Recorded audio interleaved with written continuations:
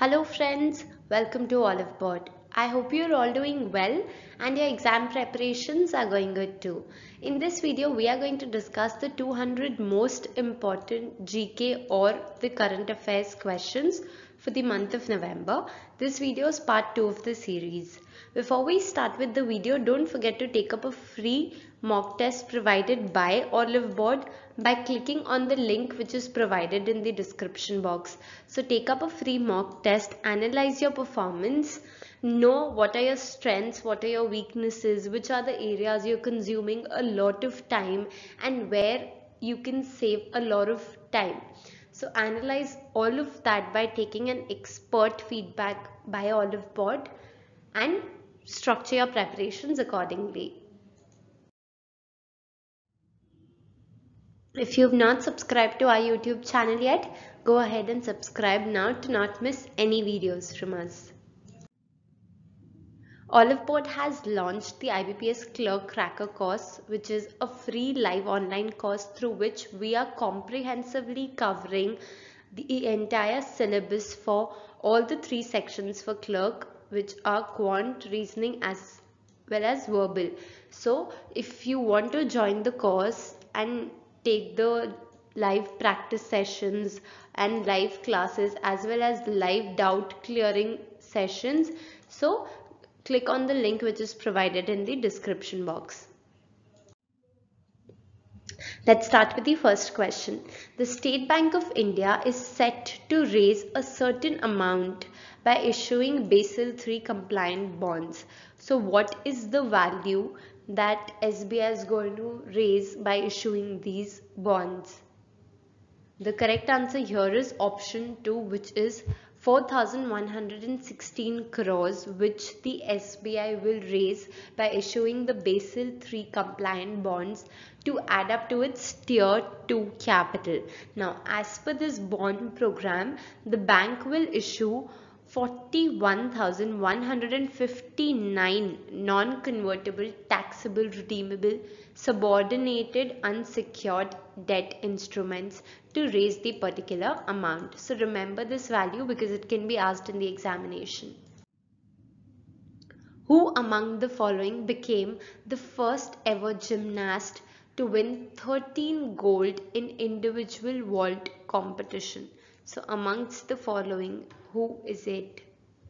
The correct answer is option 5, which is Simone Biles, who became the first ever gymnast to win the 13 World Championship gold medals with victory in the individual vault competition 2018, which was held in Qatar. Now, American Simone Biles broke all-time record that was set by Belarusian male gymnast Vitaly Skurbo in the year 1996. Recently, which state government approved the investment proposals of Nalco Vedanta with huge potential for job creation? So from the following options, what is the correct answer? It is option 4, which is the state of Orissa, that gave approval for investment proposals worth 25,845 crores for setting up 6 mega manufacturing facilities by Nalco, Hindalco, Vedanta and Chirapal Polyfilms Limited. It has the overall potential to create around 13,700 jobs in the state of Orissa. Which of the following port authorities is set to host the edible oil refinery to boost income? So from the following options, what is the correct answer? It is option 4, which is Jawaharlal Nehru Port Trust in Maharashtra. So it is the nation's largest container port in Navi Mumbai and it is planning to host an edible oil refinery. This is to maximize the revenue and also to ensure captive cargo. Now the state-run port already has a liquid cargo terminal and 4 container terminal off the city's east coast. So it is planning to host this edible oil refinery to boost income. Ola is planning to expand its international operations to which of the following countries? So here the correct answer is option 3, which is New Zealand. So after Australia and the UK, the Indian ride-hailing company Ola is now foraying into New Zealand, and it will offer its services in Auckland, Wellington and Christchurch. And the company which started its international operations earlier this year. Which space telescope of NASA has retired after running out of fuel? So of the following options, what is the correct answer? It is option 3, which is the Kepler space telescope that has retired after running out of fuel needed for the further science operations. NASA's first planet hunting mission, Kepler, was launched in the year 2019, has widely exceeded all expectations and paved the way for more exploration. According to the engineering firm Arcadis, which of the following cities is the most sustainable city in the world?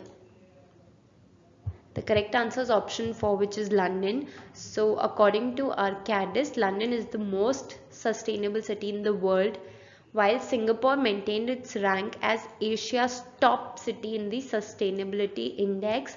It clinched the 4th spot in the global ranking for its collective approach in rolling out its Smart Nation initiatives.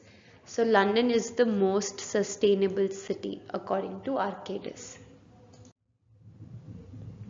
Changsha declaration is related to which of the following? So of the following options, what is the Changsha declaration related to?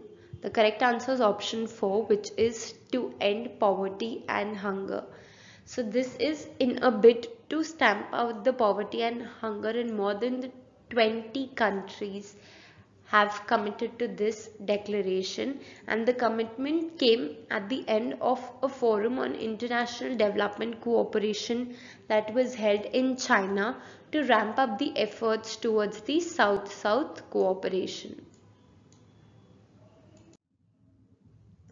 President Ramnath Kovind inaugurated Gyan Kumbh in which of the following cities? The correct answer is option 3, which is Haridwar. So the president appreciated the role of the Uttarakhand government in forging coordination with centre in a matter of providing education. The president also stressed the need to impart quality education while inaugurating the Gyan Kumbh in Haridwar. Which of the following organization has started creating digital public credit registry to get 360 degrees profile of the borrower? So of the following options, what is the correct answer? It is option 4, which is RBI, that has initiated the setting up of a digital public credit registry to capture details of all the borrowers, including willful defaulters and also the pending legal suits, in order to check the financial delinquencies. Now this public credit registry will provide a 360-degree profile of the borrowers. Facebook has partnered with which of the following news agencies to spot fake news in India? The correct answer is option 3, which is AFP, that is Agence France Presse. Now, it is expanding the third-party fact-checking program in India as it looks to combat the spread of fake news on its platform ahead of the general elections in the year 2019. So remember this is very important and can be asked in the examination. Recently, the Signature Bridge was inaugurated and it is located on which river? So of the following options, what is the correct answer? It is option 5, which is River Yamuna. So the signature bridge was inaugurated in Delhi on River Yamuna, and it has been open for the public. It was inaugurated by the Chief Minister of Delhi, Arvind Kejriwal, and the bridge is 675 meters long, and it will reduce the travel time in Delhi and share the burden of the Wazirabad bridge. HSBC India and which bank have successfully executed a blockchain enabled letter of credit? So of the following options, what is the correct answer? It is option 5, which is ING Bank. So HSBC and ING Bank Brussels have successfully executed a blockchain enabled letter of credit transaction between the Reliance Industries and Tricon Energy. Now this letter of credit was issued by the ING Bank for Tricon Energy USA, which is the importer. RBI imposes fine on which of the following payment bank for contravening action against the directive of the RBI. So one of the following payments bank was recently imposed a fine for going against the directive given by the RBI. Which is that payments bank? The correct answer is option 1, which is the Fino Payments Bank. The fine that was imposed by RBI was of 1 crore rupees. This is for opening new account despite the warning. So the fine has been imposed for contravention of the direction to stop the opening of new accounts until further instructions on account of violation of certain licensing conditions. So hence RBI has imposed this fine on the Fino Payments Bank. The headquarters of Paytm Payment Bank is located at which city? So of the following options, what is the correct answer? It is option 2, which is Noida. As we know, Paytm is an Indian e-commerce payment system and a digital wallet company which is based in Noida. Vijay Shekhar Sharma is the founder of Paytm and Satish Kumar Gupta is the CEO of the Paytm Payments Bank.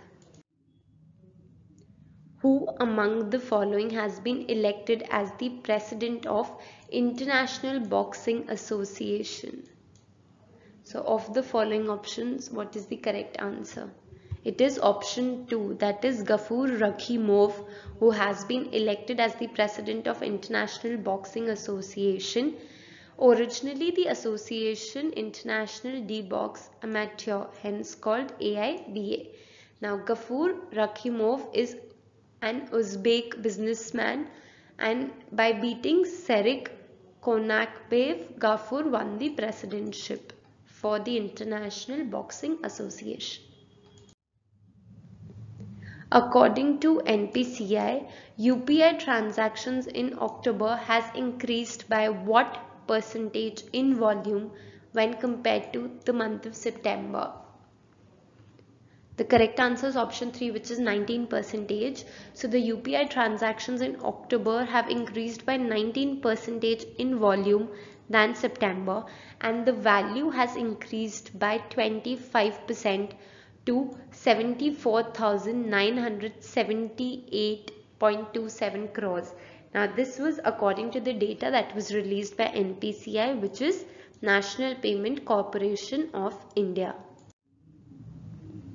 Who among the following clinched the Malaysian Grand Prix 2018 title? So of the following options, what is the correct answer? Who clinched the Malaysian Grand Prix 2018 title?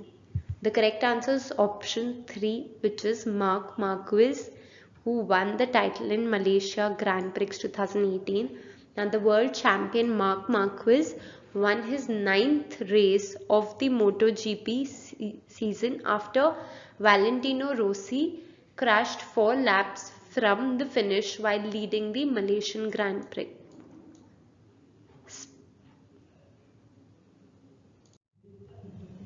Ministerial level meeting for the implementation of INSTC will be held in which of the following countries? So INSTC is International North-South Transport Corridor. Now the meeting will be held in the country of Russia. So India will hold a meeting with Iran and Russia to implement the INSTC, which is International North-South Transport Corridor, for which the meeting, which is the first of its kind in many years, is likely to be held in Russia in the month of November. The 11th Asian Shooting Championship is being held in which of the following countries? So the correct answer is option 2, which is Kuwait, and India's junior shooters Divyansh Singh Panwar and Ilavenil Valaravan won the silver and bronze medals in their respective air rifle events of the 11th Asian Shooting Championship that was held at Kuwait City. Now the Asian Shooting Championship is being governed by the Asian Shooting Confederation. That's all we have for you in this video. I hope you liked the video. Do share it with your friends who are also preparing for banking and government examinations. And if you've not subscribed to our YouTube channel yet, go ahead and subscribe now to not miss any videos. Thank you.